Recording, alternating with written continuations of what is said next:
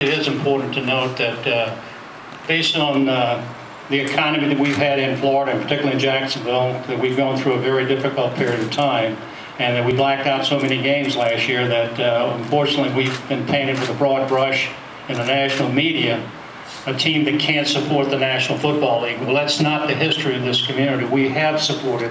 We have one of the great winning records in the National Football League, and we have had great fan support, great support from the business community. So I think this is a clear demonstration that this community is stepping up. We do have great momentum. We've sold more tickets, and I believe, I'm saying this correctly, than any other team in the NFL this year. So I think the New York article that I referred to, this dispels that kind of national image about our city.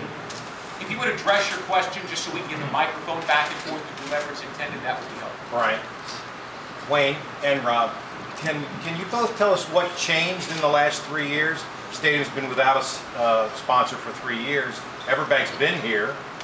The Jaguars have been here, yet it took until 2010 to make this deal.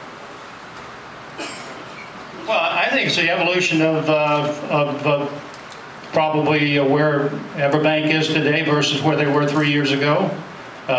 Clearly, we've talked to a number of partners, and we've had some opportunities, some people that came in and made some low offers, but some people that we didn't feel the names were appropriate for our stadium, that we wanted to make sure that we put an iconic brand along beside our brand on this stadium, and we found that in EverBank.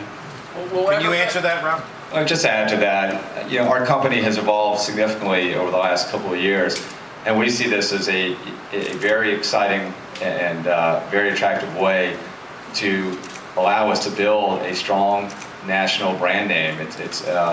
We're at that point in our evolution where we are committed to a broad multimedia, marketing strategy, and we see this as a real critical component of that strategy. And as I mentioned before, it is a unique opportunity for us because we do have this strong local presence, but over the years we've developed a very significant nationwide business profile. So we view this as just really a perfect fit for what we're trying to accomplish. Rob, will EverBank be involved in ticket sales in any way?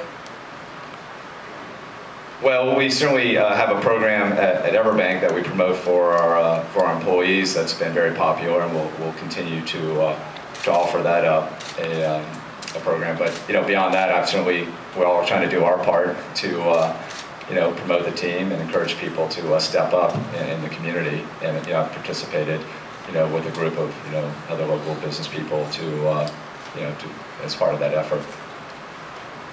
Rob is being a little bit modest. He was very involved with Team Teal and chairman of the corporate initiative in Team Teal. So Rob has been at the forefront of helping us make sure that, and I might go back and mention that Team Teal, there's a number of Team Teal members in the room today, and we can't tell you how much we appreciate it, the gratitude we have for your leadership in the community and being at the forefront of helping us achieve the success we have in our ticket sales up to date. Wayne, is this a game changer? I clearly think it's a game changer. I think it is, without being redundant, I think it shows tremendous confidence in the Jacksonville community and the Jaguars and the NFL in our community.